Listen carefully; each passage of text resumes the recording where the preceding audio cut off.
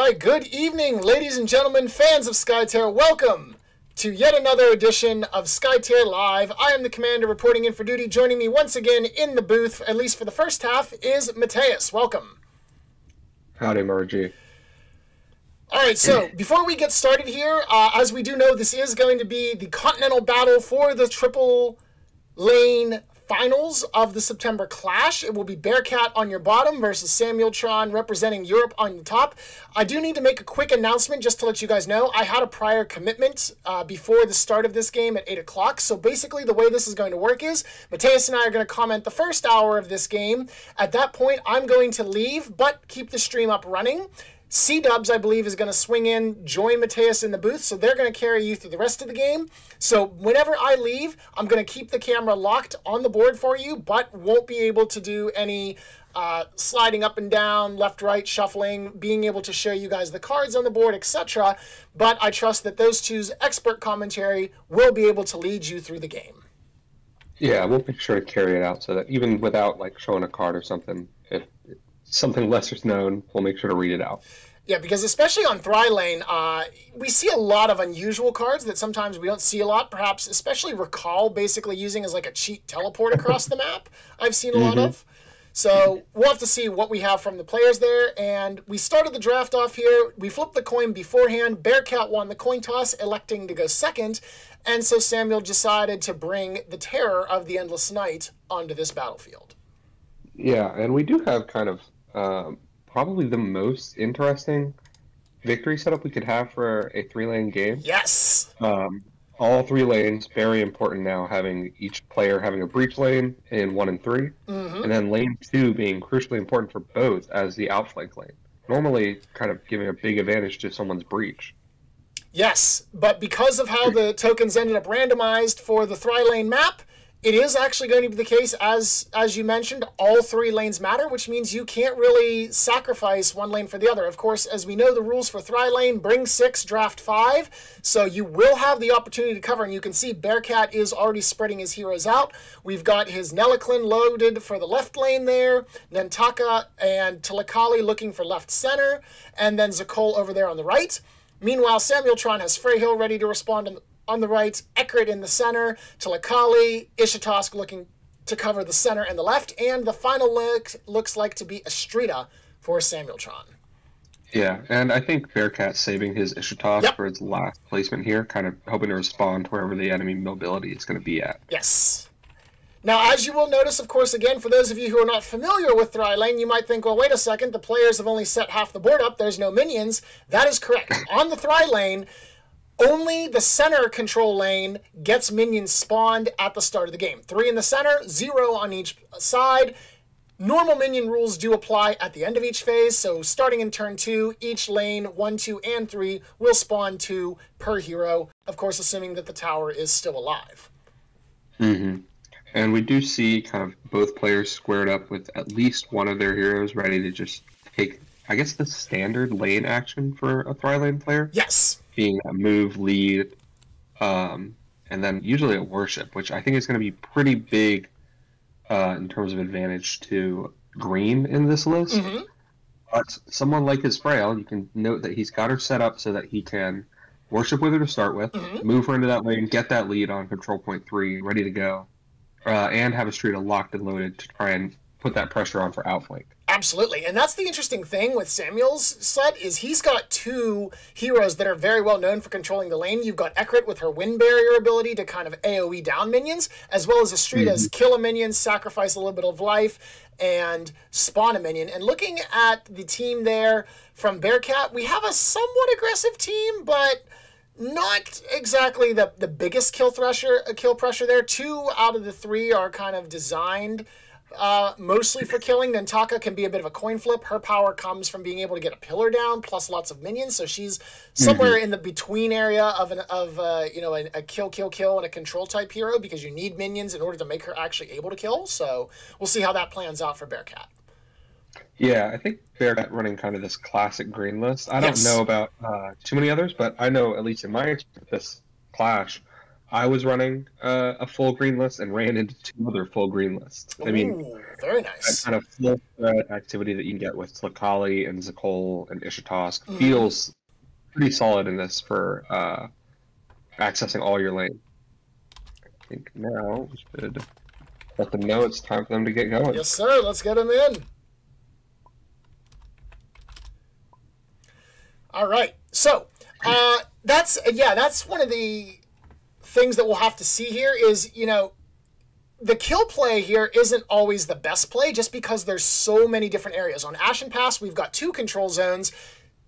2 lane, our standard form, we've got 3. On here, we have 4. Similar to the Ashen Pass, the Dome does qualify as a singular area. Now, the interesting thing about this particular Dome, and I will admit that all 3 of us, myself, Smiaz, Giacomo, missed this the last time I casted the Thrilane game to start this clash. You can actually be inside the Dome and not affect the control point. If you're Bearcat and you're in the line in control zone 4, if you're in the line closest to him, or if you're Samuel, you're in the line closest to Samuel's base and in control zone 5, you're actually 4 hexes away from the cover or from the control token, and that doesn't count. Yeah. I mean, it's a pretty weird scenario where normally you only ever see that in, I think, Kumaya games, really, on Ashen Pass, right? Right. Where you can have that effect. Also, wow, running the fast for this deck with the 1 yellow hero just for this play. Okay. You love to see it. Okay, so it looks like we're getting that wind barrier down that we talked about. Bring the and Bearcat's already moving his minions out. He knows what's coming. Yeah, that is nuts. Classic Ekrit play. Move, worship, attack, delete minions. Yeah, and I mean, having that he didn't mulligan. He just hit it on his first draw. And with the bigger decks on Thrilane, I mean, it's a lot harder to get those combo pieces you needed. Absolutely. You've got a 50-card deck with having 5 heroes. So let's see. And you had Tlakali, and you didn't get a chance to bring the pillar down. You hate to see it. Yeah, that's going to hurt. Ooh, and that... I mean... Go ahead. I don't know that he wants to invest all that much into this lane to try and protect it here. Right. I mean, doing that is so big. Having that Dome influence on top of it is... Yeah, because she's cleared out all the minions and landed herself into Control Zone 5. So she's already got 1 point, and that point does count. Now the interesting thing is, with her position, it is actually possible, if Zakol can get a pillar down, he could go for the move, skirmish, and then attack, and punt her into lane number 2, if controlling the Dome was a play that Bearcat might want to set up. Yeah, and it's going to be hard for him to make that choice over his own... well, I guess that's his opponent's breach that he would be sacrificing. True. All right, so we see a pillar coming down in the central area. Bearcat kind of realizing, yeah, this token's probably going to move against me, but I can set up the pillar. Minions will be able to be protected next round from Tlakali. And so now we'll see. Also, by the way, we do want to call attention to the viewers. Note that, of course, when the overlay was built, it was primarily designed for the Ashen Pass and the 2-lane, which only locks and holds 4 heroes. So we do have the tracker, the HP tracker on view. We'll have to pay attention to that for the 5th hero. It's looking like for Samueletrom, you're not going to see Freyhill's HP on the grid. And for Bearcat, it looks like Nelliquin. You'll be missing Nelliquin. Yes. So... unfortunately, that's just how it is. So we will do our best to give the HP callouts just so that you're kept aware of the missing heroes. But again, on Thrilane, especially with a green squad, I don't see a whole lot of combat. Like, I'm pretty sure this game ends by either left breach or outflank. Yeah, for sure. I mean, there's a chance he can have a huge pop-off with Nelliquin later or something, but yes, for the most part, his goals are just going to be stem the bleeding. Yes. Also, hello again there, Cdubs. I apologize. I saw your message there, and then I got distracted with the thoughts and forgot to say hello, so welcome. Cdubs, as I mentioned, will be stepping in for me in a little while to continue this game because it's Thrilane. I sincerely doubt we're going to get this done in 46 minutes unless someone just completely whiffs it. And both of these players, very, very talented, so it seems highly unlikely. Ooh, interesting. I mean, yeah. Let me think if there's any way that could even happen. I mean, unless they, like, run it down and Samueletrom wins lane... Or Bearcat, I suppose, technically. It's too early to call the lane. Unless one of them wins lane 2, like, very, very quickly, 3 in a row. That's the only way I can think of it. Mhm. But that seems highly unlikely. Both players looking to contest the middle there. Nelliclin's setting up a pillar inside the cover hex. So very interesting play there. It probably won't be able to protect that many minions, regardless of... Assuming it's high? So I do know that hex that it's in is a cover hex. So my guess is he just kind of wants it on the field and in cover, perhaps looking to set up an Unburial Rites play. We did not, unfortunately, grab the decks from the players before the game, so we don't know exactly what kind of hardware they're packing here. But with this team, Namtaka, again, does well with lots of minions. Unburial Rites is a great way to get minions on the board, so you can Unburial Rites all but one pillar, leave the pillar up to activate Nelliclin's ability, and then stabby, and someone's dead. Yeah. And I think something, I guess, that we need to note here is we are seeing a double Sakali matchup. Oh, you hate to see it. So all of these pillars, like placing that pillar in the cover hex, maybe he doesn't want it to be in range of... That's also true. The minions when they come down. Yes. I mean, just as detrimental. Oh, yeah, that's a good point. You hate to see it, but such is the way of the game. I mean, I think it's pretty rare that we get to see what is likely almost a fully lane and minion focused game. The Terror does have a big opportunity to make an impact on this map. I mean, with how many cover hexes there are. Oh, yes. Dragging people into oblivion. Oh, there's so much yes. on any other map. Yes, yeah. There, one of the big strategies on Ashen and really even Thrilane, honestly, whenever you win the Terror, or rather when you're going to lose the Terror, is just plug up all the cover hexes, and that way the opponent is forced to spawn the Terror in a very suboptimal hex. You can't really do that on the Thrilane. Yeah, especially for that outflank lane. I mean, there's so much cover. It's just incredibly hard. Even if you wanted to, yes, plugging all 4 of those cover hexes is just on either player's side of the map is just super, super hard. Yeah, I mean, you look at the center. We have what 1, 2, 3, 4, 5, 6, 7, 8 there. There's 3, 10, it looks like 9 in each lane, and then obviously some behind the white line. So yeah, there's basically no way to block out the Terror and stop it from at least doing something. Yeah, and so we do now see Bearcat here having taken his Zakol, likely going to be popping that minion in the center lane with his worship action here. Yep. Or no, he actually chose just to place a pillar. Okay. Interesting choice.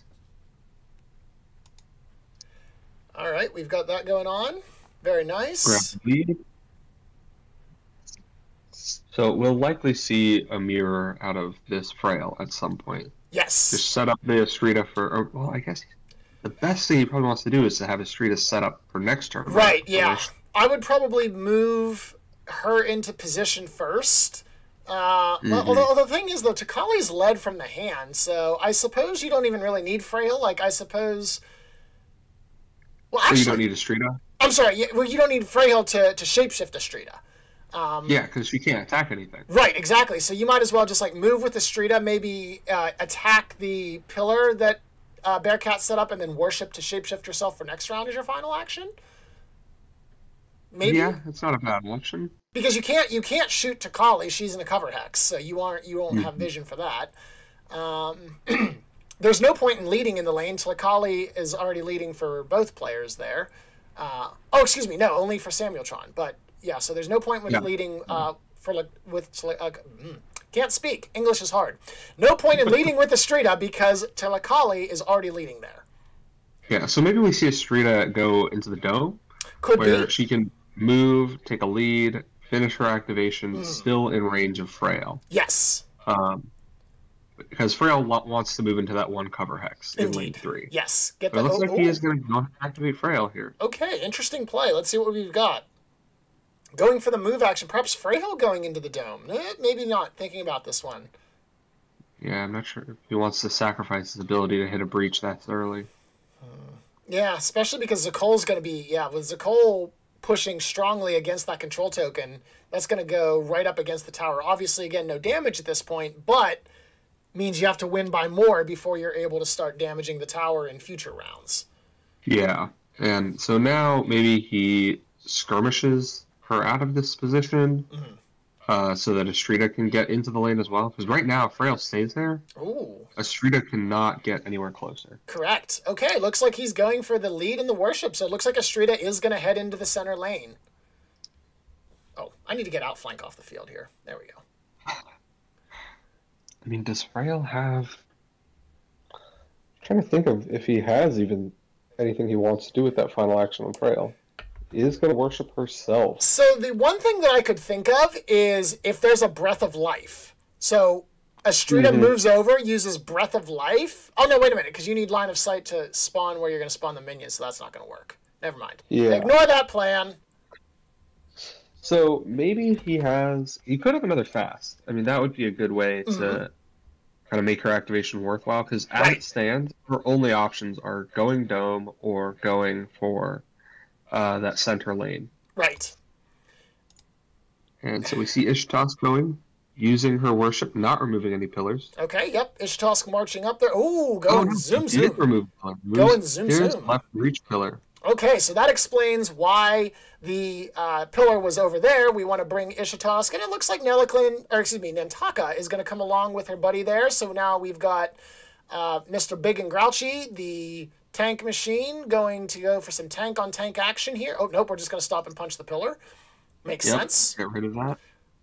Finally, the attack action. Freed up as possible for next round. Yes, yeah, because, as you mentioned, that Tlakali pillar, protecting those minions is going to make this game a very, very big stalwart if there's too many on the field. Yeah.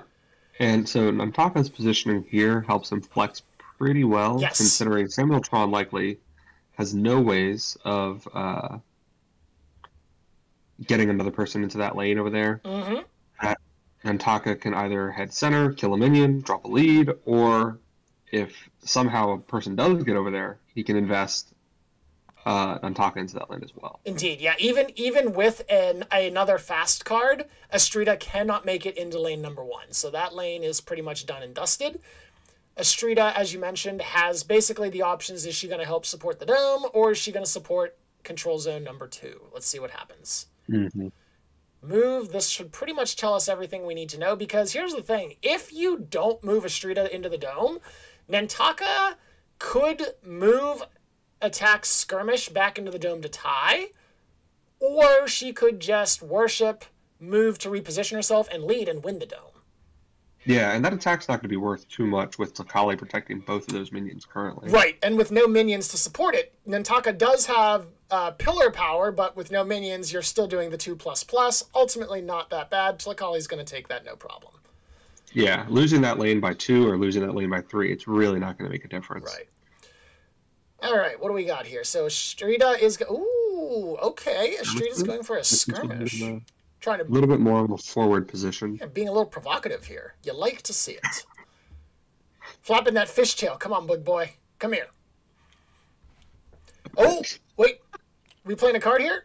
Nope, we're just throwing Ishtosk's card all over the field. Okay. Okay. So, Nantaka, the final activation this round. I think you've got the right call on the dome. It seems like the most likely option. Okay, so we have a lead action. Because they really want that pillar. All right, so my guess is we're going to have a lead, probably a move, and a worship. Just because you want to reposition Nantaka a little bit, and then you get the dual worship effect of shapeshifting her and placing yet another pillar, which actually puts 4 pillars on the field, which is pretty good. All right, there's the worship action. We love to see it. Worship actions, again, reminder, obviously we've had this rule in place for a while now, but in case you've been away, because I noticed we've seen a couple people that said they've been away from Skytear for a while and they're just coming back. The dual faction heroes, Kumaya, Shadris, Nantaka, and Vorhild, get to use both factions' worship actions, and the new heroes, the new red-green and green-red heroes, will get to do that as well. What do they do? Well, you'll have to stay tuned.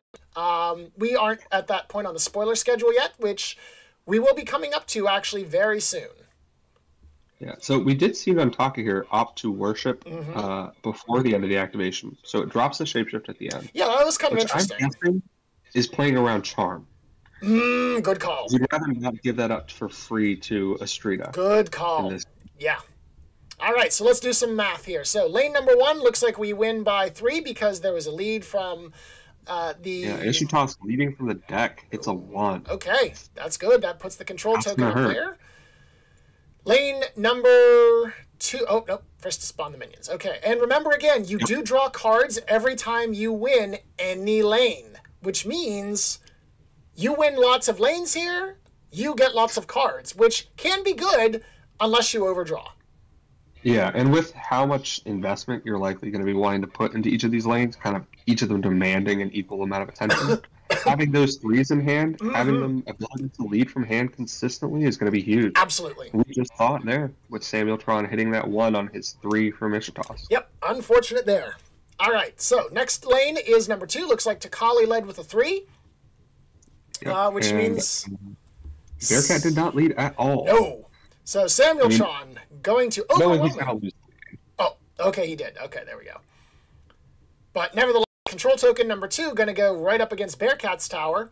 So again, do remember that the order of operations is important. If this turns into kind of a race out scenario where the tower for Samueletrom is damaged in lane number 1 and he has 2 points on outflank at the end of next turn, Bearcat gets the advantage going at the resolution of round 3. Number 1 resolves before number 2, which means if he can blow up the tower, it doesn't matter if he loses lane 2 in the 3rd round.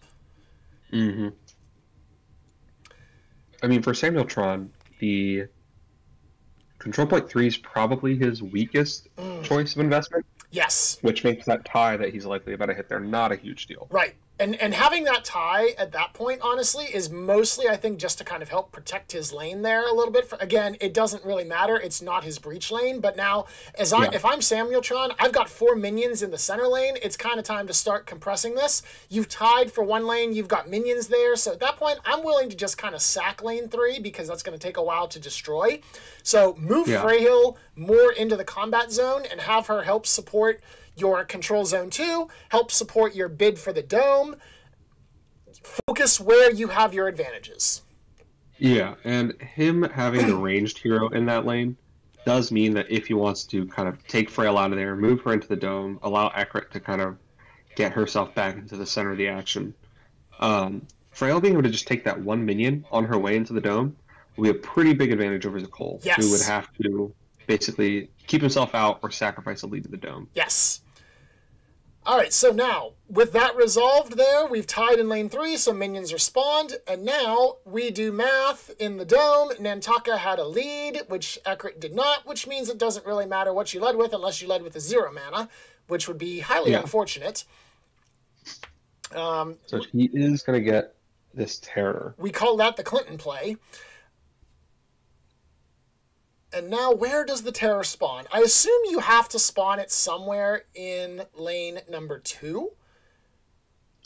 Unless... Yeah, I mean, he's got a good option to take Tlakali way out of the fight, but... So here's an option. You could do that, or you can spawn it right below Ishitosk in lane number 1, grab Samueltrom's Ishitosk, slow it, and push it so that it's like completely irrelevant, and force Samueltrom to commit more resources to prevent the tower blow up in lane 1.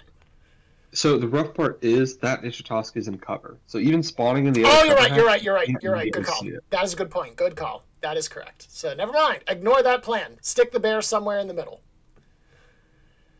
But, I mean, the downside is even if you grab Sakali and pull her, that pillar is positioned in range. So it is going to block pretty much no matter what. Sakali is going to be able to do her thing. Correct. So Maybe you grab Frail, honestly. Well, here's the other thing, too. So Akali can't use her ability if she's not within 3 of a pillar. So you could always grab the bear and try and smash her through... Nope, you can't do that. Any way you try to shove her, she'll still be within 3 of that top pillar. So you could grab her in one of those Nexus hexes. Oh, but he does choose to place it near Ishitosk. Well, you're a minion. Makes a lot of sense. The problem with the Nexus Hex, then, is that white line, so you can't see her. Because it's target? Yeah, so you would have to move, grab her, and then shove her. Because the shove will okay, I see your plan. Gotcha. Okay, I see what you're saying. Yeah. But that feels really bad. Ooh, +3 on the flip. That also feels really bad. You hate to see it. Okay, but... Now we see what he does with the rest of this. Yes. So... Move. So you Okay. can't grab that. That's in a cover hex. Yep. Okay. I think you realize. Bearcat just made the same mistake that I did before. So, also because apparently the Terror Bear card is not showing, let's take a look. We've alluded to most of this, but the Terror Bear does have to spawn in the cover hex, as you can see. It looks like right now we're going for the Dreadful Majesty ability, where you place the target hero adjacent and then apply Disarm.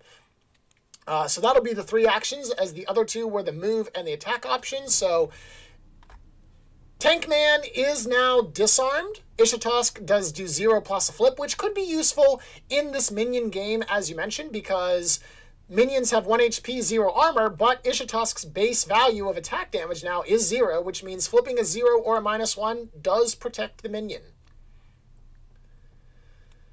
So I think now kind of what's happening is Bearcat has forced Ishatosk to have to activate early. Yes. Because if not, he's gonna be pretty quick to develop a wall on this side over here. Yep. And I don't know exactly how Samuel would be able to get Ishatosk over the wall without just going right off the bat saying, all right, I'm going to get into that 1 cover hex, vulnerable to things like slide. Right. But still kind of safe. Yeah, once you get that wall built, if you're Bearcat, pretty much the only thing you would be able to do is if you had, say, Tlacaali summon a pillar like on the far side of lane 1 towards the edge of the map, and then just kind of long run worship your way around it. But that feels so bad to have to do that. Yeah, and as Samuel here, like if you don't, then Taka's going to go. Yeah. And yeah. He's going to slide right into that spot. Mm-hmm. And he could also just have like flux into sinkhole, flux into chasm, all sorts of. That's true. Yeah. Strong turn 2 tools with that flux here. Fun and interactive gameplay results, as we like to say. The turn 2 sinkhole. You love to see it, says absolutely no one. Back in the good old days when you flux Rampant Hatred, on the other hand, and then just sat by and one-shot the outsider as your opponent just twiddled their thumbs and said, wow, this is some garbage here. People were happy about that. Back in the good old days when Rampant Hatred was not blockable because because targeting wasn't a thing for skirmishes and all that fun time. Let's see. Bearcat here looking like he's choosing his Tlacaali to start with. Okay, interesting. So as you mentioned, this is going to give Bearcat the option to build the wall now, unless Tlacaali's going forward. Looks like she's going to set up to protect that final minion from there won't be any more pillar generators. Yeah. This is interesting. Dangerous spot to be in. I got to assume in that case he has some sort of interrupting movement type 3-mana card in hand. Right. Yeah, because this seems like a pretty big gamble. Either that or... Yeah, because... So there's 1 sinkhole and 1 chasm gone already. Okay. Yeah, I'm going to rely on you to dig through the graveyard and see what flips there is, because I don't want to move the camera. So if you could keep a track of that, that would be greatly appreciated. All right, so I think in this case... Actually, I may be wrong. We may indeed be able to speedrun this one in 25 minutes, because it looks like Samueletrom might just focus everything in lane 2 and Bearcat focus everything in lane 1. Yeah, he's got the heroes to do it. Yeah. So Kali can make her way over, add to it, kind of keep building that up. Yep. Especially if you've got an Burial Rites card, like, God. There are 4 pillars on the field right now for Bearcat. You just spawn, and kaboom. Well, they won't be in range. Like, you have to keep them in line of sight. So they are pretty disparate right now. I think you can actually only see 1 at any given moment for his deck. But it is kind of a bummer that he didn't bring Kotlik. So, that's right. They did change. Okay. That's true. I forgot. Yeah, Burial Rites is pillars in line of sight. For some reason, I thought it was remove any pillar. Then I'm mixing that up with Kotlik's ability. Whoops. That makes things significantly better. Goes ahead and puts up the block. Yep, there it is. Defense. Defense. All right, and the attack action kills off the last minion. Presumably... Oh, here's the thing. If you worship with Nantaka, there is no sinkhole play, because Nantaka being shapeshifted does not get moved by enemy card effects. Also, another number 3 on the flip. You hate to see it. Yeah. We have seen a lot of threes coming out of Bearcat so far, We which I have. think has kind of seemed like a pretty good move on Thrilane, just with how often you want those leads out of hand, with the tendency for games to go long. It makes a lot of sense to me that something like blue, green, and just stacking it with all those really impactful controlling threes. Yes. It just makes a lot of sense. Absolutely, yeah. And that's the thing with Thrilane is just because it's such a much larger map, I think control does have a far bigger advantage than a kill style aggression play here, because you just, okay, fine, you're killing my one hero here, meanwhile my heroes are taking this, this, this, and this, and congratulations, now I just out-resource you. Yeah, exactly. And that one, like, anytime that you can make someone have to work just a little bit harder to move somewhere on this map, hurts so bad. Yes, very much so. So often that you're, like, chasing that one single spot you can reach to get in control range or something. All right, so, excuse me, so the wall action setting up here, we've got the Nantaka, Bear, and Ishitosk. If Neliclin moves over there and gets on to where the pillar is currently, that's going to be enormous. Ooh, we see a pillar being moved? No, he was just placing that one. Okay. So he is obviously going to be pretty vulnerable to a sinkhole here. But with that added Nantaka safety factor from this warship, and with the fact that he can save Ishitosk for his very last activation here, yes, he's got a hell of a lot of advantage on actually keeping this working. 100%. We're excited to see if he can pull it off. Yes. Yeah, like this. Ooh, this looks good. So yeah, it depends on what cards, but if he has something, call the pack just to get some extra minion spawn. Remember again, of course, Neliclin effectively has 4 mana, given the fact that he can worship, remove one of the pillars, and then just re-clean off his mana. So if he's got any kind of generation there, that would be very useful. Able potentially to, double cast something like an Unburial Rites and maybe a Slide. So in order to slip Ishitosk out, again, Bearcat does have final activation. So even if he uses well, here's the thing. Or even just having the ability to cast a card like Call the Pack. Yeah. Cast your worship. If you can, able to cast something like Amulet would be huge. Yeah. If Bearcat's Ishitosk can use Amulet of Immovability, then Sinkhole does not help because, well, I guess you could move the Terror Bear over one and then slide Ishitosk in. Never mind. I take that back. That's his hope here, right? Yeah. But even then, you're investing all of Ishitosk's mana. Yes. You're vulnerable to the slide yourself now. Yeah, now the counter slide could come in and kick you right out. It's a lot of effort to potentially get shut out of that lane. Yeah. So Bearcat now kind of taking, or not Bearcat, sorry, Samuel here, taking his choice of hero. Ooh, looks like Freyhill's going? Yeah. Okay. Huh. So Freyhill... Curious to see what he thinks she needs to do, because that Tide lane is really slowing down that win con. Yes. Like, here's the thing. Freyhill cannot get within range of the control token. Unless she moves and skirmishes, like she can land on top of the Ekarit Illusion token and get in range there. So she could, like, move skirmish lead, I suppose, or move skirmish worship, perhaps. But if she's on the control token, really she can't... Kind of ugly. Yeah. She can't worship Astrida if she lands on the Ekarit token. And if she worships Ekarit, she can't influence the control token. Yeah, it would also put her in danger of Zakol. Yes. Coming out and just knocking her back away. Accurate, yes. Zakol will go punch, punch, boom. As he would be able to be within range of that pillar that we see in the bottom corner of Control Zone 5. All right. So, looks like he's choosing to keep her in the lane. Okay. Interesting. I'm not sure I agree with this, but hey, I'm not the one playing, so... Yeah. So if he is banking on he's going to survive this turn, he could set up kind of a split on the next turn where he wins on Outflank and he wins on Breach. And I hope that any overinvestment from Bearcat into lane 1 here ends up biting him in the butt. Oh, another +3. Wow. All the ultimates are being used to kill the minions. You hate to see it. And takes a lead from deck. Okay. Yeah, but... Isn't that just one of the worst feelings, right? When you attack, hit a 3, and immediately you go to lead from deck. Yep, and it's like, wow, why didn't I lead first? Son of a gun. And I never lead first. That's the thing. Yeah. I always ask myself, why didn't I lead first? But I know I'm never going to actually do it. Why would you? Yeah, it's like, unless you've predicted it, like, there's no reason to. Except for then you would have hit the 3 on the prediction instead of the attack.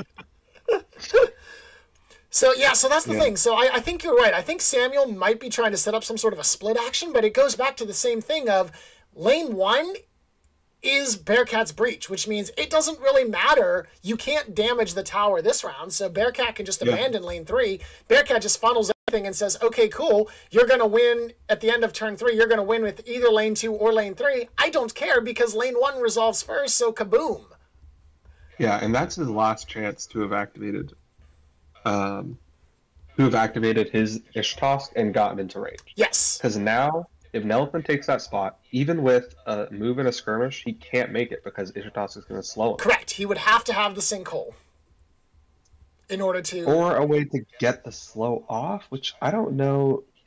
I guess it would have to be a charm. Oh, right? So Ishtosk is disarmed, not slowed, because he wasn't actually hit with Dreadful Majesty. He will be slowed. Oh, right, from the activation. You're right. Good point. Yes. Yeah. Yeah, that's true. If there's a charm to cleanse the slow, that would be what he would need there, but that feels rough because you'd like to use that charm to try and steal something, maybe a shapeshift or another status condition. That also takes the sinkhole off the table. Yeah, it does, because then even with the flux, you're out of mana, and you don't have any heroes that could reaction charm cleanse for you at this time. So maybe then it's not Nelithan who goes there. I think it might end up being Sakali who ends up in that lane as well. But he just doesn't want to show that hand yet. Right. Okay. Opening with the lead. All right, so he doesn't fall for the same trick as us. Bearcat has the stream on in another tab, and he hears us yap, and he's like, "Don't worry, guys, I got you." Okay, so Nelithan is going though. 1, 2. Okay. Into range. Okay, 1, 2, 3 into range. Interesting. Skirmish. Oh, so here's the thing that I forgot. That, sinkhole? Sinkhole is a target, which means you can't push the bear over to the left and then slide over into control zone 1 yourself. Yes. Yeah. So. Oh, well, yeah, I guess you could rotate. You could do a 3-way rotation. You could rotate Ishtosk in, the bear down. Yeah, you could move Ishtosk into the bear. Yeah, okay, so you could do that. Yeah. Okay, never mind. You could do that. Okay. So we do see the lead, the move, and the skirmish. So Nelithan realizing, there could be... Also, did not get shapeshifted. That's not right. Enough. That's not right, because you could technically, I guess, shapeshift somebody else, but he should be shapeshifted. Maybe he chose to order it so that he didn't? I don't know. That could be, yeah. But, I mean, that's more than likely going to harm him than help him here. Right, yeah, because now Nelithan and Nantucket, I hate when both of them are on the field because their names are very similar. And I mean, that could also mean that a chasm hurts him really bad, getting that pushed out of the way. Yeah. But Nelithan having the lead, Nelithan's pretty safe. Yes. I don't think that character's going to leave influence anytime soon. Correct, yeah. With being 2 away, you would need, I believe, 2 cards, because I can't think of anything they have that's 2. And he just doesn't have the heroes for that. Yeah. So here's a crazy play. Hold on. 1, 2, 3, 4, 5. So here's a crazy play. Oh, no, it's 1 short. Never mind. Forget it. I was going to say you could use Ekrit to win barrier the Nelithan first and then do some shenanigans to throw him out, but I think you're one hex short. Even with a fast card, I believe it's 1 hex short, which would have been awesome. So we are then going to see... So Estrita can still make it into that lane as well. Yep. She has the ability to move, skirmish, and... Yep, move and she skirmish. Probably isn't going to be worth an attack because of the Kali protecting him. Right. She would, however, block Ishtosk's only way into that lane. Right. Oh no, she couldn't. She could move and skirmish and get far enough in. Yeah, she could end up below Nelithan and Ishtosk, that hex to the left of the pillar, and that would allow the Ishtosk from Samuel to swing over and affect it as well. You are correct. Yeah. So he's got routes to defend this right now. Yep. But maybe Bearcat closes him up with Sakali next activation, or we just see Samuel take one of those two moves now. Still debating on who he thinks is worth activating. Bearcat hovering his hand over the flux. Oh, Bearcat, that's not yours to use. But... Yeah, that's not yours to use, Bearcat. You chose to go second, with all the advantages and disadvantages that come with.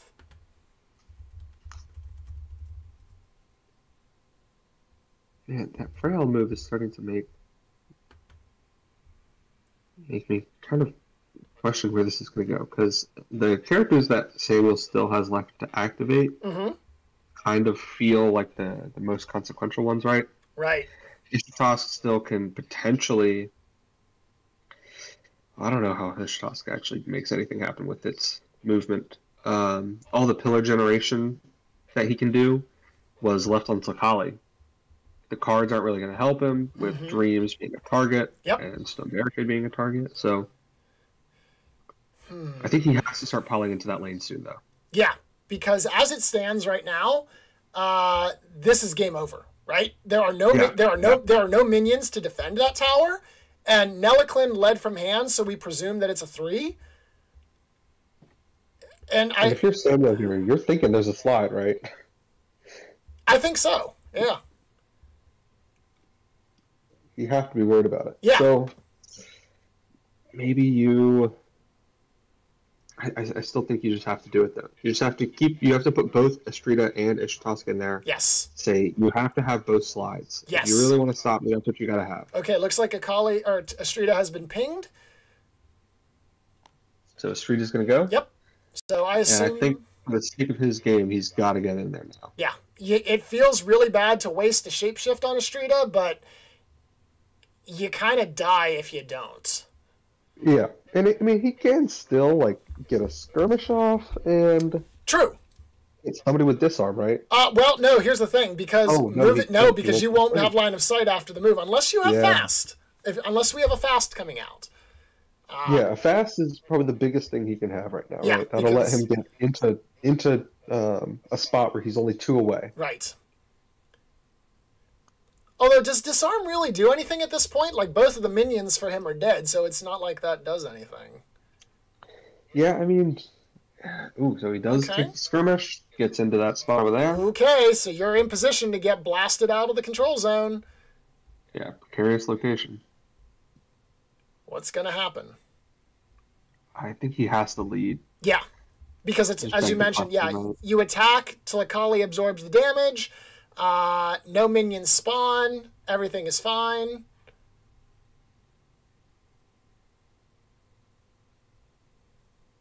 The odds are in Samuel's favor that he has an out, right? He has the odds of being able to flux out a chasm or a sinkhole. He's got 7 cards in his hand.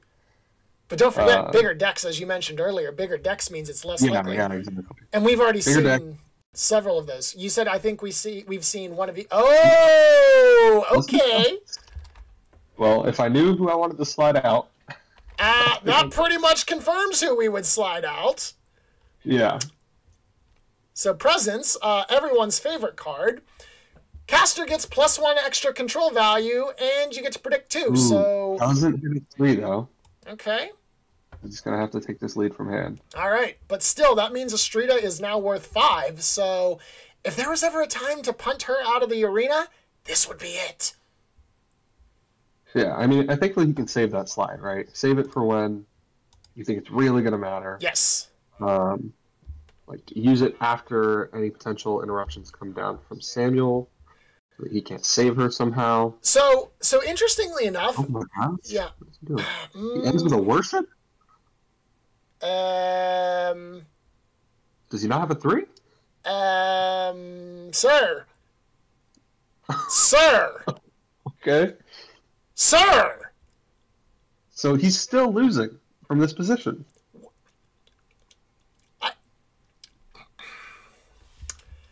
Now, if Sakali goes and takes that spot, Ishitosk can't even get into the lane. Yeah, sir! Sir, what? Oh, man. But Sakali gets the move, gets the skirmish. She's into position. Yeah. This is where we're going to start spamming the question marks. Again, of course, both players have 6 cards, and we can't see what's in their hands. Maybe he just bricked. He only has like 1 and 2 many cards. That could be the case, you know, even with the higher variance. Maybe you just kind of said, well, nuts. I've got absolutely nothing useful here in this scenario, and we're kind of screwed. Ooh. And here comes down another pillar from Sakali. Okay, so we see the wait. What are we doing? If there is ever a time to whip out the Umberto rights, though, this would be it. Well, yeah, so this would be Imperial for 2. Yeah, which would be pretty good. You can save it for Ishitosk, maybe, if he really wants to hold on to it till the end. Keep it as a surprise factor. Yeah. See what's going to happen here if Samueltron's going to try to, like, move?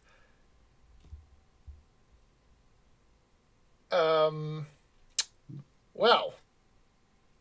Yeah, with that slow from Ishitosk, he's kind of stuck. Yeah. You've got 3 hex movement. There's no pillars out for you to taxi yourself into position.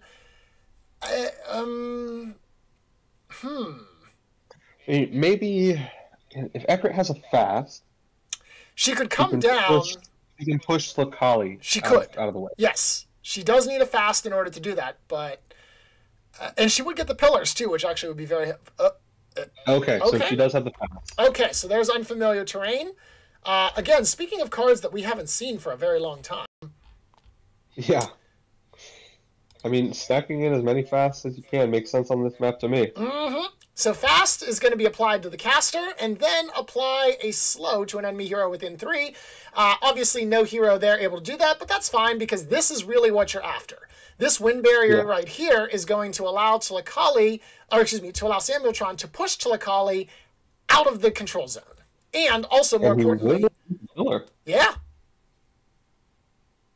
So, it's Tilakali for 1 damage. Yep. And is going to slip her right out of range. Oof. Give Ishitosk a spot back. Mm-hmm. Now, interestingly enough... Oh, she was on a pillar. He's losing 2 pillars from this. Yes. Ooh, that hurts. No, only the one, right? Because the other one is out of range. The one next to Estrida is out of range. Oh, yes. Yeah, but still, you are correct. Losing a pillar there does kind of hurt. Also, where is Slide? Okay. Not what I was looking for. Okay.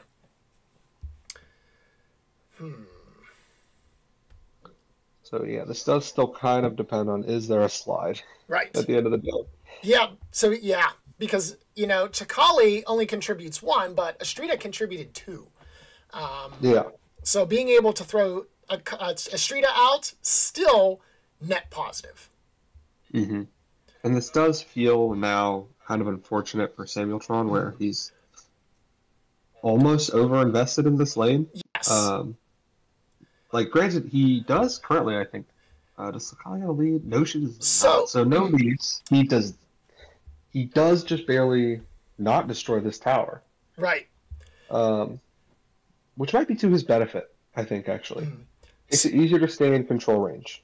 So, one thing that I'm going to suggest is that there is no slide from Bearcat, and here's why. If there was, Bearcat should have reacted to the attack action, pushing Estrida down, which means that Chakali could only have been pushed forward, still keeping her within control range. So, oh, wow. That would have been a hell of a play. So that's why I'm going to suggest, because I know Bearcat is a good enough player, that I'm going to assume he would have seen that. And so I'm going to make that claim then that Bearcat does not have a slide for that reason. So I am going to contest you on this one. Okay, please do. Always good to have debate. So you do make that play, right? Okay. And so Polly gets pushed back. Ishitosk can still make it into that lane. The goal is not to prevent any influence. It's to prevent the lead worth of influence. Because Estrida at 2 right now still doesn't win. Right now, I think your only focus needs to be keeping Ishitosk out. So saving the slide for whenever Ishitosk gets in, I think is the most important. Okay, that's fair. You're getting rid of 2 versus getting rid of 4. That's fair.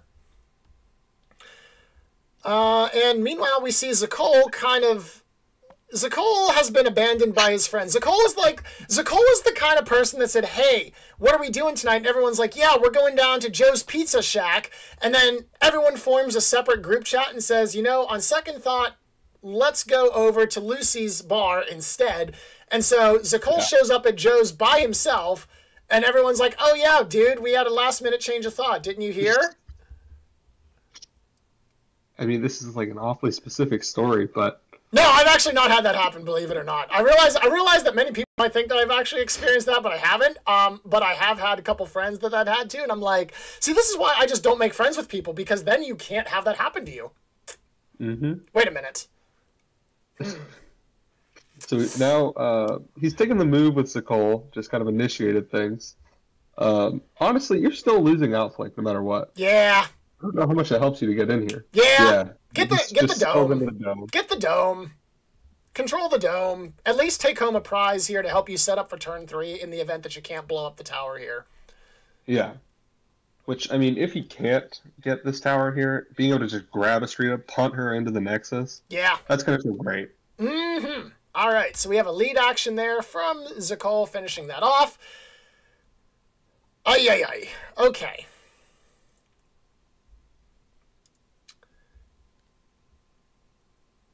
And so finally, the Ishitosk activation occurs. Let's see what happens. So Ishitosk slowed, gonna skirmish into that spot. Makes perfect sense. I assume you go for the worship here because you can't really do too much else, and then go for the lead. Oh, Breath of Life. Okay, that explains the worship action. But he can no longer cast Sinkhole or any of his other big moves here. So this is the point where you... Well, do you want to push him here? I don't know about that, because you can just move back in. You can move back in and then play the lead after that, so no. I think you let this happen. Yeah. Yeah, that 1 point hopefully doesn't make a difference if you have the out, right? Yeah. See, the 3000 IQ play here is if I'm doubly wrong, and Bearcat has 2 slides, and then you just kick both of them. Which would actually be hilarious. It would be huge. That would be hilarious. I'm going to contest that there are no slides in his hand. Joke's on me, there's 2. So he does now take that final action with the lead from hand. Oh, no, not final action. He still has one more. Takes the lead from hand. Maybe he finishes off with a worship. Yep. Defends his last minion from Ishitosk attacks. Yep, because that control or that pillar right there will allow Tlakali to do some telepathic prevention, unless there is a defeat in hand, perhaps. Although, actually, now the only thing I can think of really would be like a Bewitch, but Bewitch requires adjacency. Yeah. And Ishitosk cannot even get adjacent. This is just gotta stay put. Yeah, this is not COVID safe. Yeah, you could worship. That's true. Unlike, actually, no. Yeah, you could worship. You could skirmish and then worship, because you have to go around the tower to get. Oh, you're right. Yeah, you're right. Yeah. Because you don't get to tunneling. You don't get tunneling ability, which is a shame. We need tunneling in this game. Maybe the new guys can do tunneling. That would be cool. Yeah, which the move is called Tunnel. That's true. You should be able to go under things. Yeah. Game designers. I think to be stronger. Where are the game designers? I want to start campaigning for a better Ishitosk. Make Ishitosk great again. Well, wait. He's already great right now. Make Ishitosk greater. Mig. And so, final activation of Ishitosk. Yep, so we do see the worship action, so I assume we're going to remove the pillar to the left of Astrida because 1, 2, 3, 4, 5, 6... Yeah, you can just barely make it there.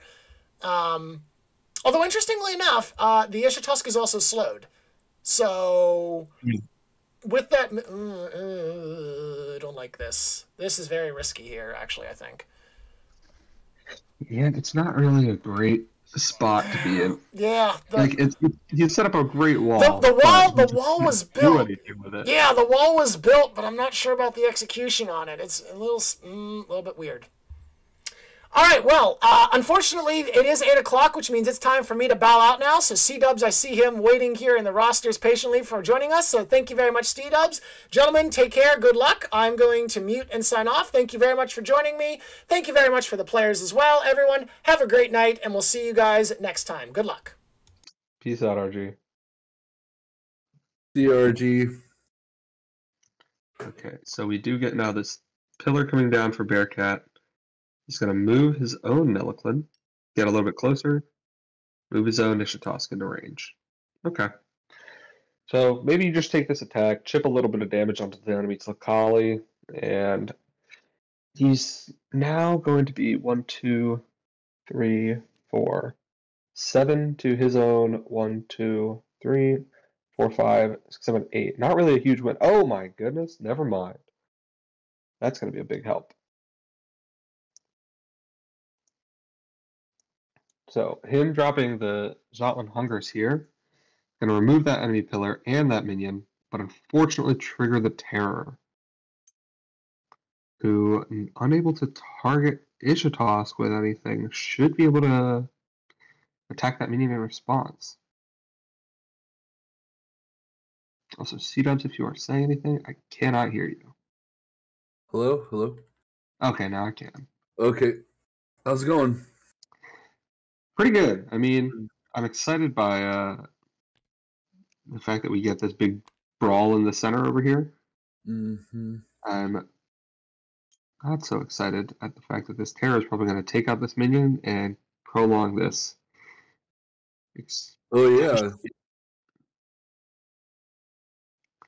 It definitely cover text kind of bite in the... For playing the Zotland, it actually just removes the minion, but also removes his own minion because of the Terror. Unless Samuel chooses not to do that for some reason.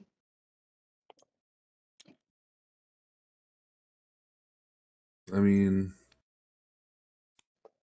Yeah, so the bear does take out that minion. It ends up being an even trade. Kind of a bummer for him. And he did forget to shapeshift Nuntaka, but I don't think that matters, right? Yeah, I don't think it's going to end up biting him here. But are they tied here? 1, 2, 3, 4, 7 to 1, 2, 3, 7 to 6. So it'll deal single damage if he doesn't have a slide here. Which, I mean, you gotta hope that he does. Because otherwise, then that's a lot of investment to get barely anywhere. Yeah, he's going to have to do something next round big to get this breach. I mean, he just saw the advantage, but I think that's the last round he's going to have. Yeah. Because he's just going to give up his breach over here on lane 3, and then also this middle outflank's going to trigger as well. Yeah. So, but yeah, the breach, yeah, the outflank will trigger first, but... I mean, he could just have plenty of bombs for the last round, and that's just going to be what does it, but looks like it's just going to be no bombs for him, and unfortunately 2 more ultimates gone off of those leads. I think now we've seen... He has to have something. He only played 1 card this round. I think his deck is stacked with just 3s. Just 3s. Yeah, so he's got to he's got to just have a bunch of 3s in his hand, and he's going to execute here. Because he's pretty confident that he's going to stack. If he's stacking this lane, he's pretty confident he can get it next round. I'm pretty sure. Yeah. Or he would have shifted over and done something a little bit differently. I don't know. Because if you contest outflank at least once, it makes it a lot harder to win it on that win condition. Yeah, and we have seen out of Bearcat's deck here, we actually have not even seen a 2-mana card. We've just seen 3s. Unfortunately, a bunch of ults. But just 3s and that's it. Yeah, and who knows if an Unburial comes out next round. He didn't have one this round, obviously, or it would have been... It would have came down. Yeah, for sure. I don't know if he could have played it a little bit differently. I guess he didn't really see the Ekrit play coming. That was kind of... I mean, honestly, it doesn't really matter. It's 1 less power damage, but it could come up in the long run. I think that did also shut down any Unburial Rights plays. Him losing both pillars on that, or 1 pillar on that hit, and Lutzakali, Unburial Rights for 2, and you would lock yourself out of your toss move, feels kind of bad. Yeah, it's a meh. Especially when it doesn't actually kill the tower. And Unburial is going to be a lot easier to do now because they're all just stacked right there. So you just have to find places you can see them and place them where people aren't. So and he's got his heroes in a good position for this round too. Like being able to crowd that control token is going to be pretty big for him, especially if he gets the terror here, considering it's completely uncontested. Yeah, the thing is I guess you can't really. His opponent can't get to that back minion very easily, but he's gonna have to like move Nelliclin to be able to put a pillar down for Takali to protect those other two. Which I think Samuel would want to act first on that, just to be able to kill the one and spawn one with the Strida. Yeah. And I think kind of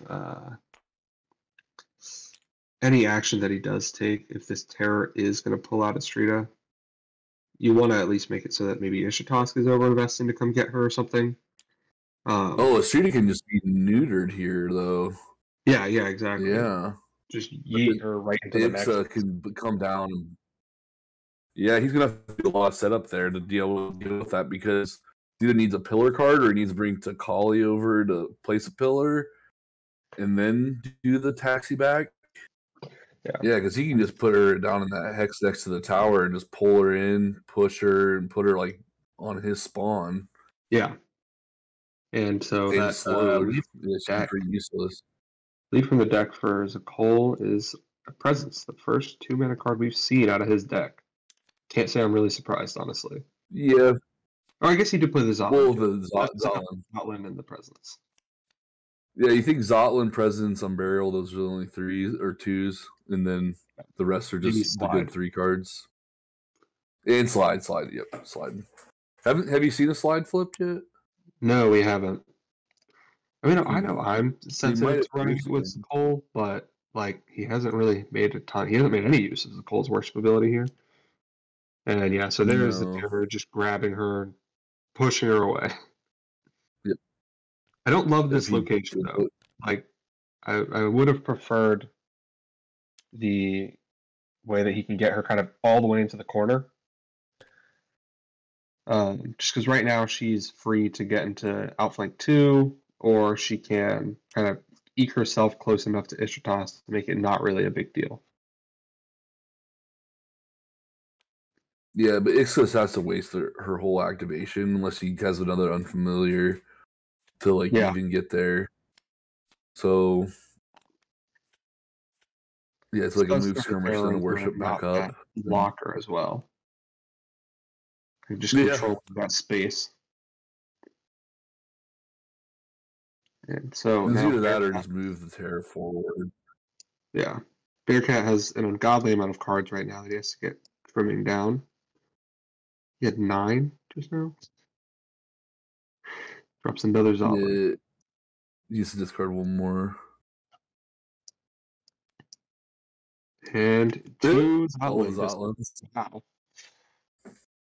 Yeah, I can't say that's a card I'd love to have 3 of. Yeah, it didn't even really work for you last round. But yeah, I don't think you had kind of realized the part about the bear taking that spot there. Yeah, there's just some of those after the fact moments that Sky Terror will bring you where you're like, oh, that's how that works, and then it doesn't work the way you think it should. Yeah. That's why, I don't know, it's maybe important as a player to I've even tried to work on that, is just think through exactly how things will actually turn out. And it's just sometimes hard to do that in your head. Yeah. Without actually just doing it. You just learn a lot from your mistakes in this game. Why I love it. I mean, it's the right choice there is to stand yourself in that non-cover hex, but all of our instinct tells us that we usually want to be in the cover hexes to make any of that work. Mm-hmm. It kind of that's one of those moments where I can definitely see oh yeah, I just would never realize that unless I'm really crucially thinking it out. Yeah, so the ruling there would be if he could make a skirmish action on you, would you have to be forced to skirmish the hero that he can see? Yeah, see, that's what I don't really know. Because if you're targetable, Mm-hmm. But I don't know if it works where you're in range to be skirmished, but not in range to be attacked. How that happens. Yeah. Yeah, because I know you have to do the attack, but that would be forcing the adjacency. But if you have an option to skirmish, I'd have to ask about that. Yeah, same. And so now going into kind of our round 3 here, Samuel is going to be debating on who he wants to activate. Which no pillars generated. Ishitosk is going to be hard pressed to find a good move here, but he's making her the first choice. So maybe he has a dream or something. Accurate fast could take out 2 of those minions. Mm-hmm.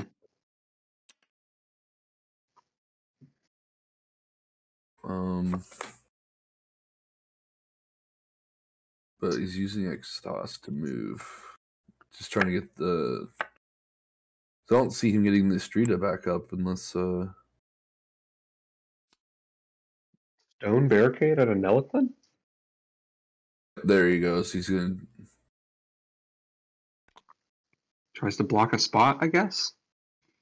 Wants to keep Ishitosk near the dome.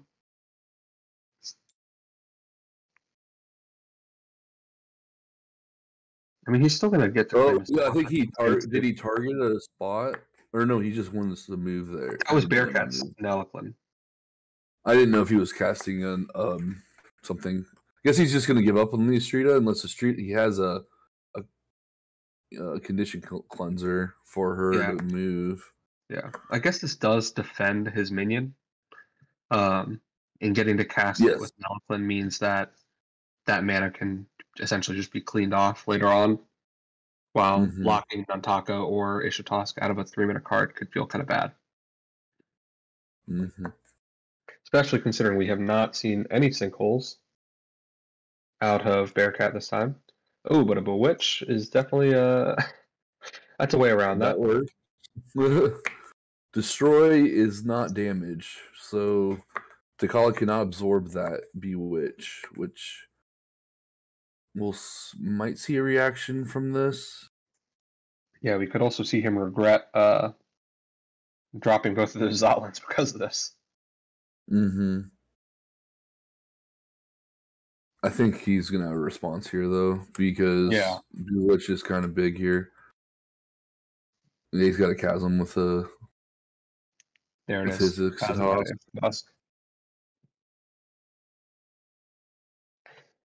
Targeting what hex? Probably the Ix has hex. Yeah, looks like it. Yeah, he can't be moved out of range of sight of that for that.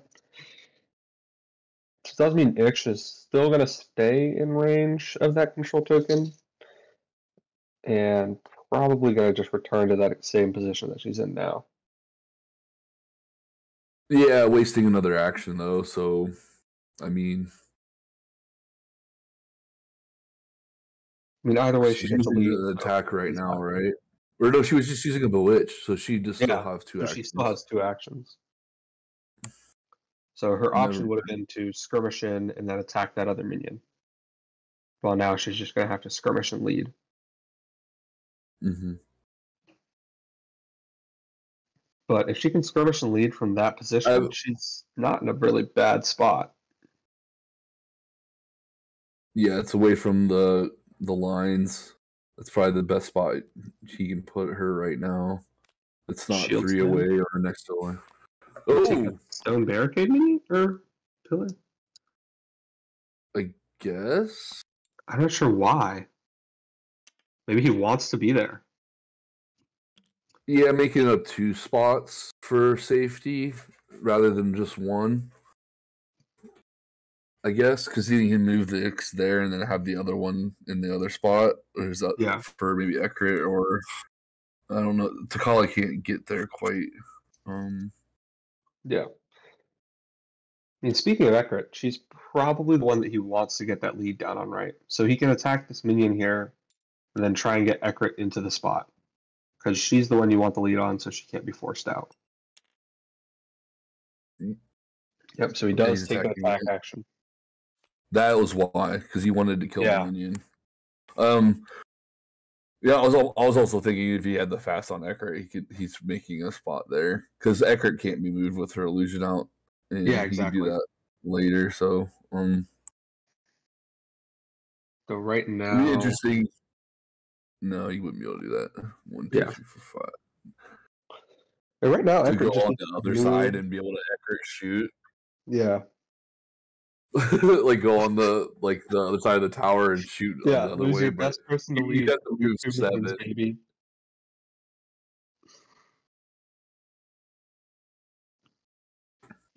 So now, Bearcat here, I think you probably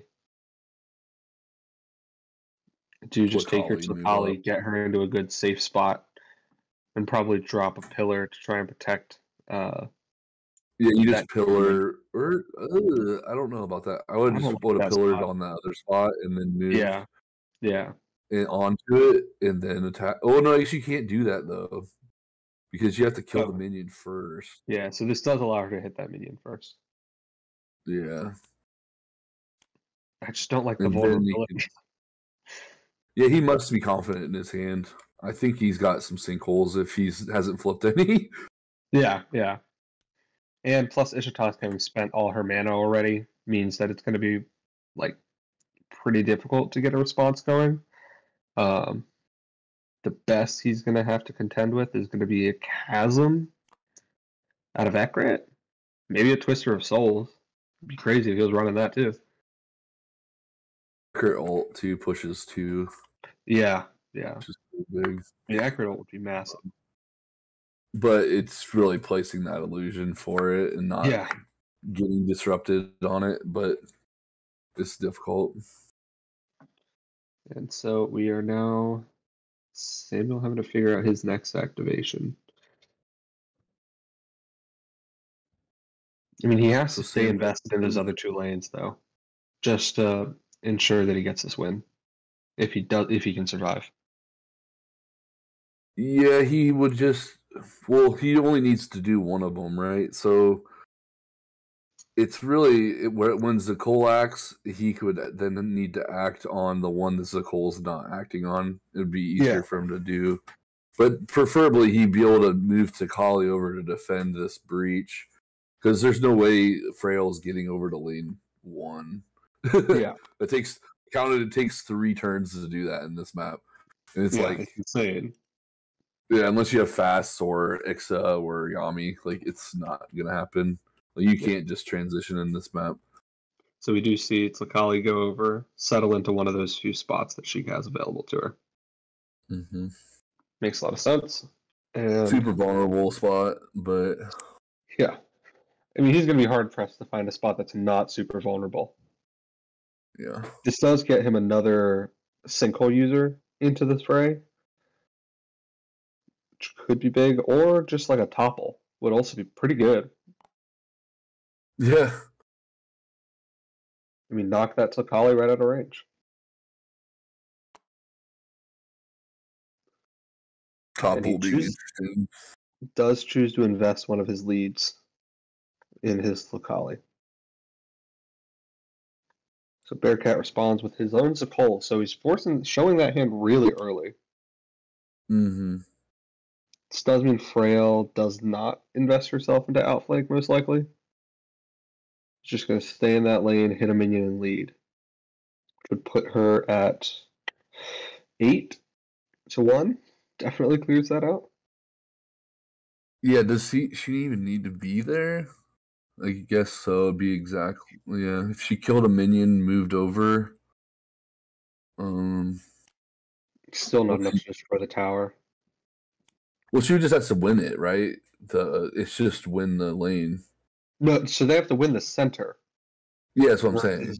Oh, okay, yeah. Yeah, you don't have to blow the tower up or anything, but it would just be minions winning the lane, and they'd be like, "Yay!" But I don't think they can. Mm-hmm. If he attacks and leads, I think there's not enough there. Yeah, which he does. Yeah.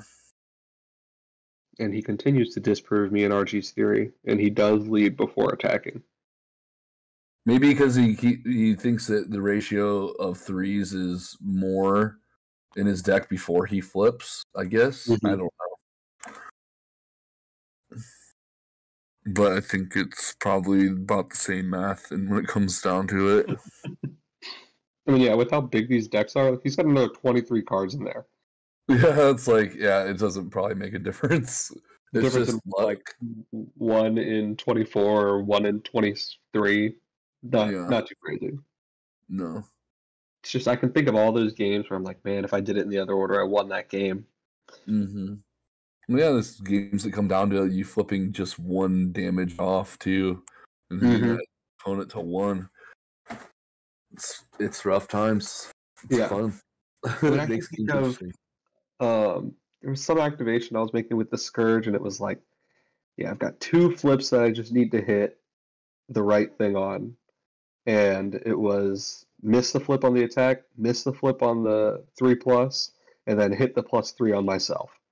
Yeah, that's happened to all of us. I think with the Scourge, it's like, yeah, we stopped using that for a while until like just recently. Like it was one of the biggest outsiders early when I started playing. It was everybody used it, and then you never saw it for a long time because just if you lose that thing, you just get punished so bad by it. Or if you win it, you get punished by it too sometimes. So it's like, I mean, that was an activation where it was like, damn it, dude, I did about as much damage to myself as I did to you. Yeah, I mean, because of Siphon Soul or whatever, that you're definitely dealing as much damage to yourself as you are to them. But to your advantage usually. But he's interesting for sure. I mean, I learned to love him on Thrilane almost just for the fast. Like, the damage is cool and everything, but fast when you're playing an all-green deck is so hard to come by. Where it was like, damn, Kotlik with fast? This is cool. I've never had this. Yeah, there's no actual way to do that in the game other than with the Scourge. Oh, yeah, Takali ult. I forget about that one. Usually it used to be always when I cast that, it'd be Frenzy on all my heroes. I mean, Disarm all yours. Back then, it felt really awesome having all those double frenzies, and now I'm like just terrified they're gonna take it from me. Yeah, they're gonna exhaust me. So the Strida is just taking the dome, I guess. Well, she's actually not even in range right now. Oh, she's not. She's doing nothing. I mean, it does make needed a skirmish move, right? She's now a Breath of Life target. Like if Ekrit gets into that one spot in range next to Nelquin, or next to Tlakali, she's in a spot to be Breath of Life. That's about it, though. Yep. I mean, that's a painful. It's just within 3. Yeah. But even then, I guess Ekrit still needs to move that far anyways to do anything. Well, like you said, you need to keep Ekrit over there. But it's like, does he choose not to lose or to win? Like, or yeah. Like he has to choose not to lose first because of the lane advantage. And I don't know if he can even win at this point. He does have the 2 influence, no presences though. Yeah. And the lead being on Tlakali. No minions. Yeah, that's not good. But he might put a lead on Ekrit too, just to ensure it. On Burial. Yep, here we go. Burial on Nelquin. And so not only is this going to kind of make the situation worse, it's also going to steal a good spot from Ekrit. Yeah, unless he has fast and Ekrit just blows 4 minions up. Yeah, or does he have enough spots there?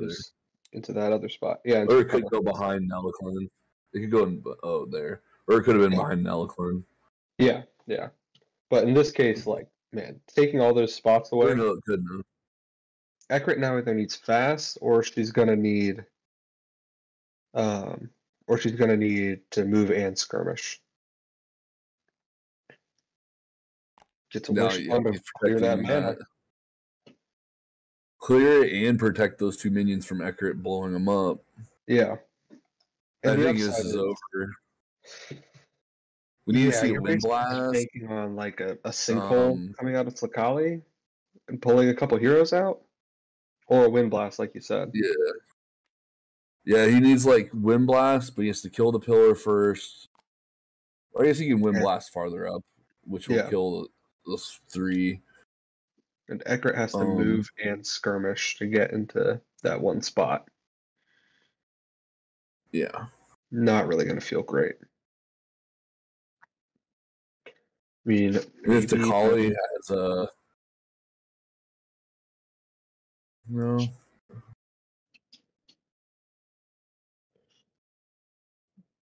I mean, at this point, both players are just praying for a sinkhole. That's how you lock it in. Either lock in that you have Tlacali there to help defend, or that you... Well, even then, it doesn't matter, because Eckert's going to be unable to blow everything up from her where she's standing, and with that pillar taking up the good illusion spot. Yeah. And there's too many heroes, too many minions to really out-influence them. Yeah, too many heroes with a lot of mana, too. And he's got 3 cards to the 4. I guess he's got 3 cards for 3 heroes. I wonder what those 3 cards are. 4.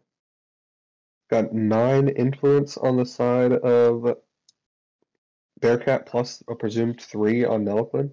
Gonna put him at 12. Currently competing with, we can assume, is 5. So even if Eckert gets over and kills a minion, we're still losing. Yep. Move, skirmish, attack, it's still 7 to 12. Or sorry, whatever. 7 to 11. Or 6 to 11. 6 to 11. And he only has to win by 4 to take out this tower here.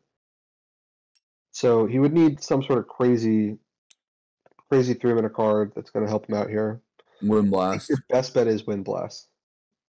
Drop it on top of Ishtar's attacks. Kill those 3 minions that are unprotected right now. Mm-hmm. Yeah, because he still has that illusion, he can't be disrupted by the Wind Blast play. So he's pretty safe there. Yeah. That's, I think, his only out, though. His danger would possibly be getting hit with a sinkhole while he's stuck in the dome during the move skirmish. Yeah. And then getting locked in. But he could play around the sinkhole, the lock-in, because sinkhole has to target a hex, so the comb can't... Well, Tlacali can target the other Tlacali's hex. And then comb that whole area. Yeah, that actually blocks him. Well, it depends on when he does it. Because he could play around it still. Yeah. Kind of. No, he wouldn't. I think you just play it once they've moved or skirmished into the dome and lock her into her hex. Respond to the skirmish or the move at the second action. Yeah. That's where it's pretty much sealed then. And so Freyhel goes ahead, tries to lock in another presumed win. I mean, she's got... Did she lead? Yeah, she led from the deck. So she's likely knocking out that tower if she hits 1, 2, 3, 4, 5, 6. She needs to hit at least a 2 to take out that lane. 7. You need to win by... You have to win by 6. Yeah, so we have to be 7. Yeah, so a 2 would have to be... Yep. And then we do see now... Who's he activating here? He can't... I don't know where that pillar came from. Yeah, I'm not so sure either. Because... Didn't he already activate Tlacali? Did he activate Ixa yet? Yeah, he did Ixa first. Yeah, all these are activated. And Tlacali. I don't know where that came from. There's no card. Yeah. I'm not sure. But let's see. Maybe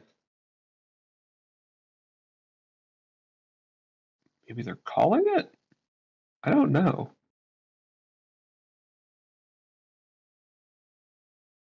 But let's assume that now your final action for Bearcat here, did he just activate Nantaka?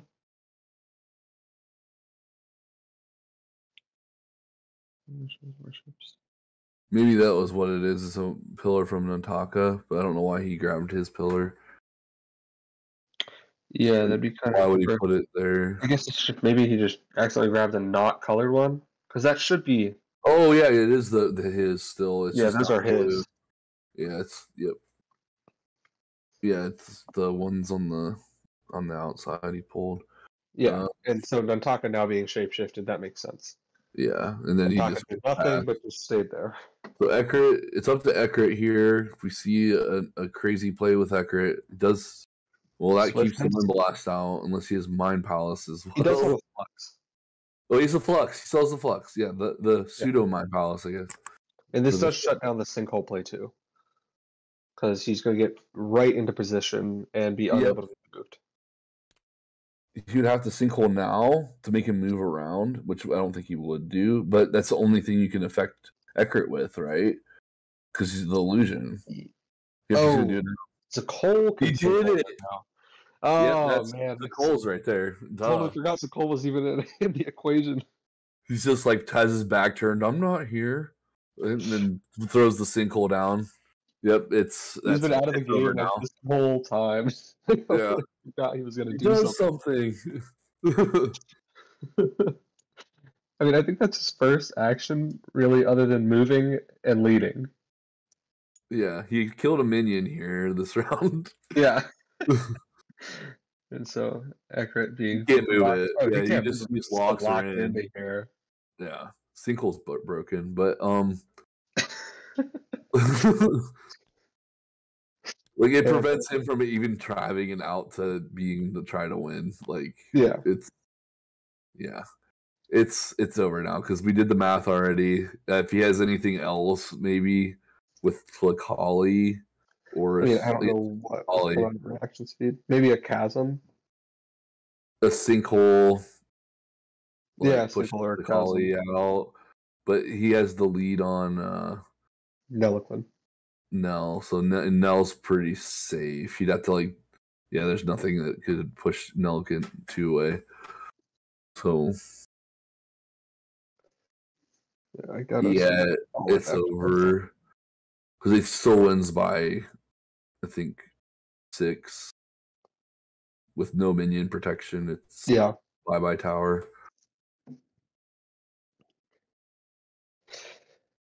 I mean, we knew the sinkhole was going to be what ended the game. I can't say this is exactly how I expected it, though. Yeah, we were like, well, we used to play around with Takali. Like when you said Takali, then I just totally forgot Sinkhole actually was sitting there. Yeah, could just cast Sinkhole just as well as Takali or better. Obviously better. But they also, I think he has some other good cards in his hand. He just doesn't need to play them. Like he had a ton of outs. I mean, he's somehow getting out of this game playing 5 cards total. Yeah, he hasn't played many cards. He played maybe less. No, less, 3. Stone Barricade. And then these 2. Sakali plays a Shield Slam. Gonna knock out a minion? Or try to, through a pillar, I guess. Just takes out a pillar, right? Yeah, maybe another Shield Slam.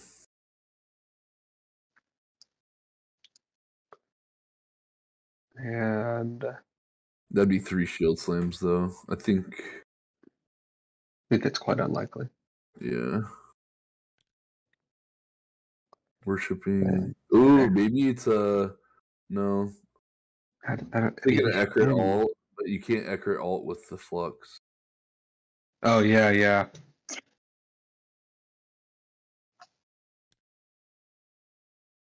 Plus, that wouldn't even get it into. It hits only heroes, right? Or does it hit both?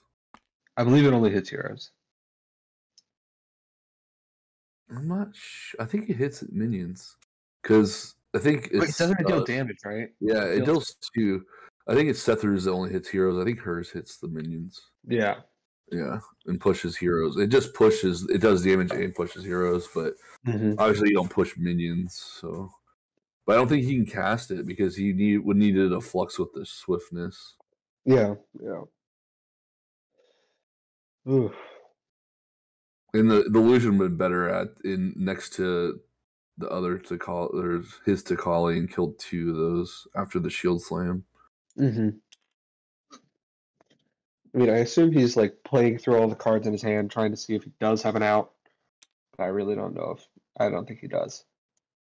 So we're going to see this Ishitas kind of just activate here and do nothing, as it wants to just sit in that exact spot. Mm-hmm. He's just probably going to lead from deck, worship, pass.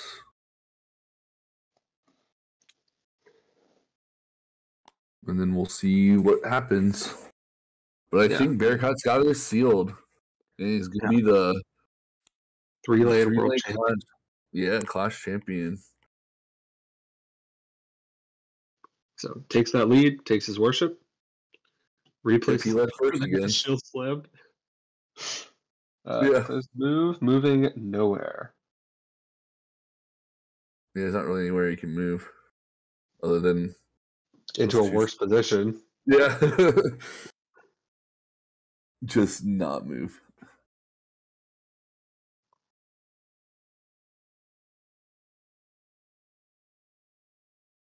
Definitely looking forward to the new Thrilane though, because I had an opportunity to play test it, and it's a vast improvement on this for just being able to like maneuver, and the fact that it's very hard for you to go from one end to the other. They did a really good job on the new map, and that won't be out till like next year, sometime beginning spring.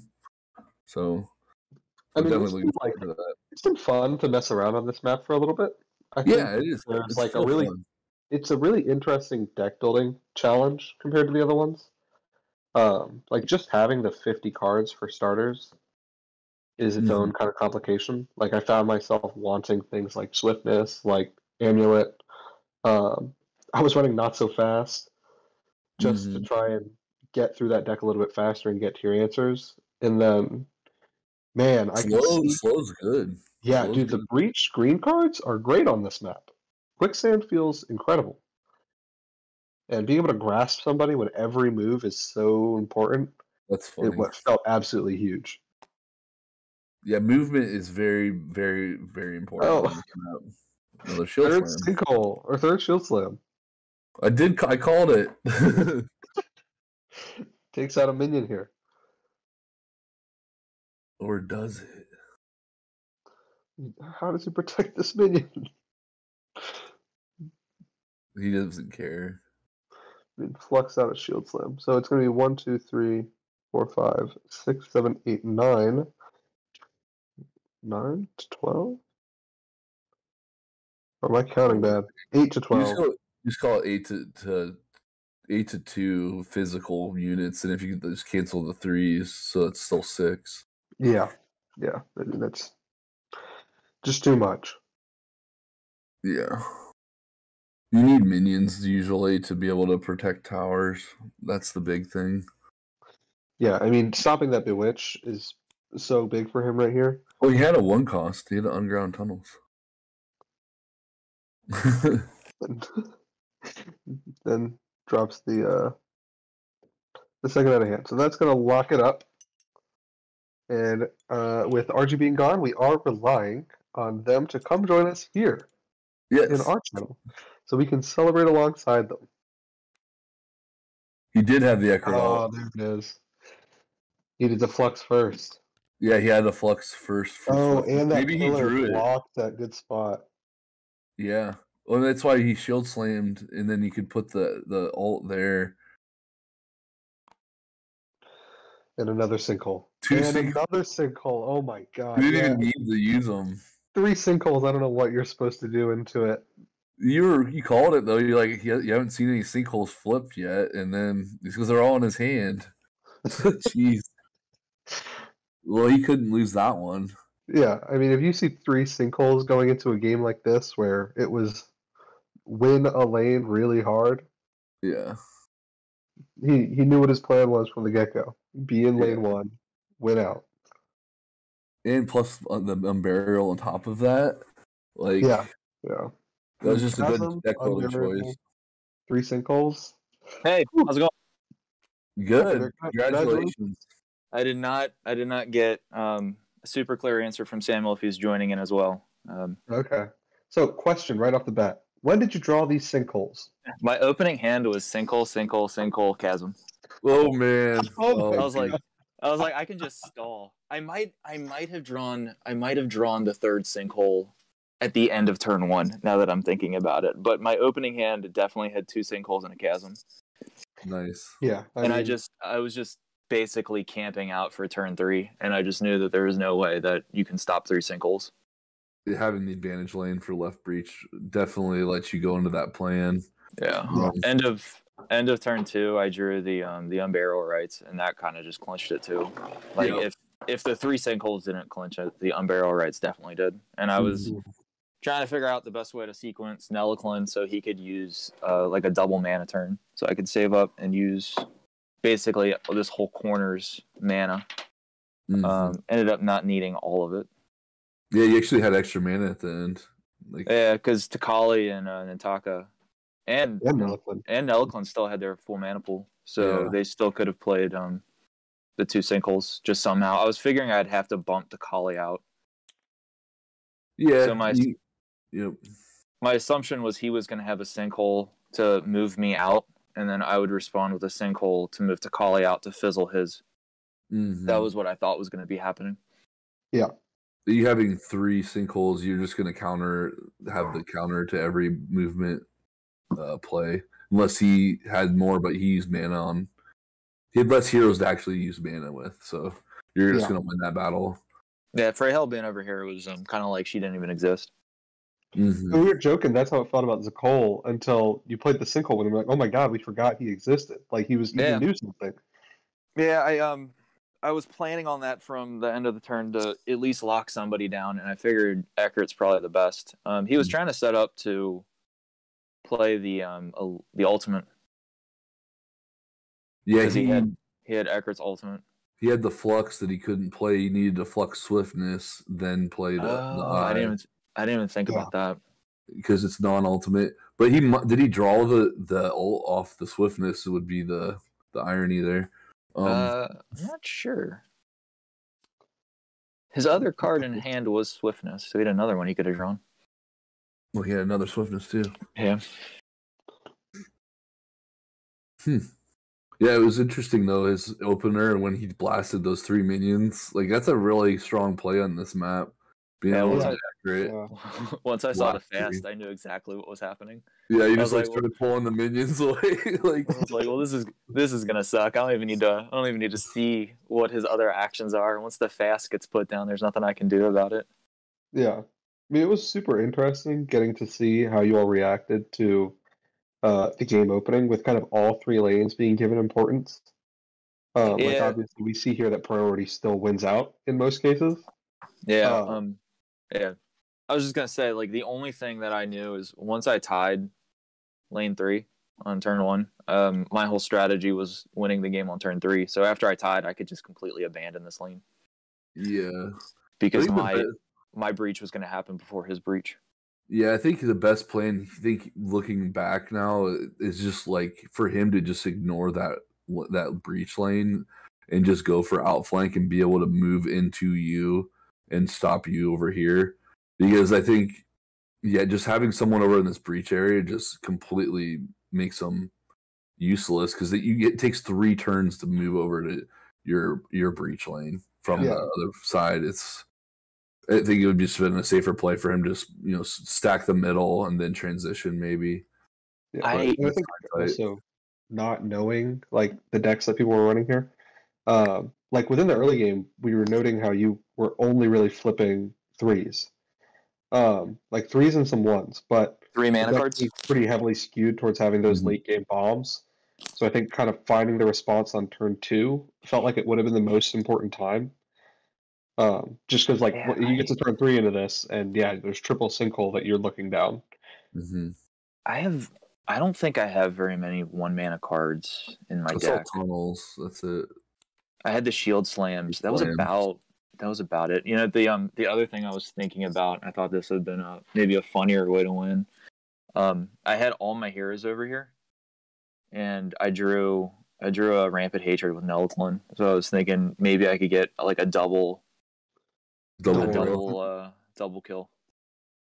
Yeah, they're all full HP though. It's like, yeah. I mean, I think we saw 1 point of hero damage this whole game. That's why RG left. Oh yeah, that's kind of funny. That's the real reason RG left. It wasn't. Yeah, he tricked us all with his commitments. He saw the lineups and was like, "Oh no, I can't stick around for this." Yeah, Takali took 1 health, and the only other hero that took a health was the Outsider. Yeah. The Outsider was not even intended to be hit, but he got hit with the Zotlan Hungers. Yeah, we actually had a question about that. If you actually hit the Outsider and they can see you for skirmish, do they have to skirmish you? Yes, I think they'd have to. They have to target. Well, they have to target you. They don't have to hit you, but they have to target you. But yeah, they wouldn't be able to choose. Yeah, then the attack on the minion at that point, they'd have to target you with the skirmish. Yeah, I didn't think about him being able to attack the minion. That was pretty annoying. Yeah. Yeah, it happens though in Skytear. You don't fully see a thing, and then it happens, and you're like, oh, like I was talking about earlier. But then you learn from it, right? So. Yep. Yeah, I had all the control cards, the slides, the chasms, the sinkholes, stuff like that. I guess I had Nourish. It's a little bit of a control card. Rampant Hatred. Yeah, I tried loading up with just 3 manas because I figured in this kind of format, the longer the games are probably going to go longer. I say that, but every single one of my games went 3 rounds. Yeah, that's kind of how I felt too. Where I thought every game I needed a ton of bombs for the late game, and then it turns out that they were just ending on turns 2 and 3, like normal. Yeah. Right. Like they designed this game to actually end. Actually, it might even more so on this map that these win conditions will happen more frequently because there is a lot of counterplay to movement and all kinds of stuff going on. Yeah. Like maybe it's telling that Ashen takes the longest. Yeah, it's kind of funny. Like my Ashen Pass games sometimes take 8 rounds, 8, 9 rounds. Yeah, I think it's like the bigger the map, maybe the quicker the games. Because like once 2 heroes on this. Once you spread out, it gets really hard to maybe get control back. Yes, exactly. Because like with him having Takali and Ekrit in the center and Freyhall all the way over here, it was kind of like I was playing with 4 heroes to his 1, or 4 to 2. Yeah, exactly. Yeah, you winning the terror at the end, neutering his Strida was huge too, from just defending your win condition. He had the swiftness. I wonder why he didn't. I guess he could have. It wouldn't have helped that much, right?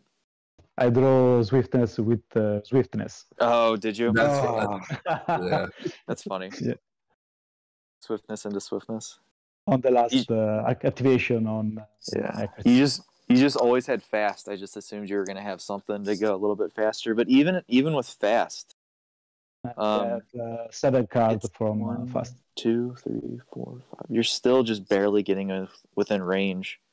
But then, you have 3 sinkhole. And then I had the sinkholes, exactly. Yeah, it didn't matter. I mean, 3 sinkholes, it was hard to see any out. Yeah, 1 sinkhole per hero, like, is enough. So the Unbearer race was pretty gross too. Like that kind of clunched it with the combination of those 2 effects. Oh yeah. I mean, being able to just lock out 2 more spots as well, and like 2 better spots, it just adds to kind of the hurt. Yeah, and it was just cool because like my minions are over here in the cover hexes, and he just can't get there. Like there's no way for him to get over there. Yeah, that's one thing. It's weird that there's like a ton of cover hexes. It's hard. You can't go on the other side of them to attack them because there's that white line. There's just a lot of stuff going on with this map that's like way different than you're used to playing with on Thrilane and Ashen. Yeah.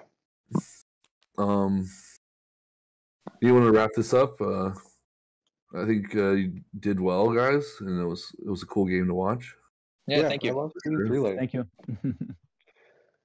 All right, so with that, guys, we will be signing off here. The stream may continue as a result of RG being gone, but to everyone who's here right now and to everybody who's watching later, have a good night. Come back and play some Skytear with us next time. Bye-bye. So I'm controlling the table. What's going to happen when I kill it? That's a great question. I assume RG will just be stuck at the game has closed page.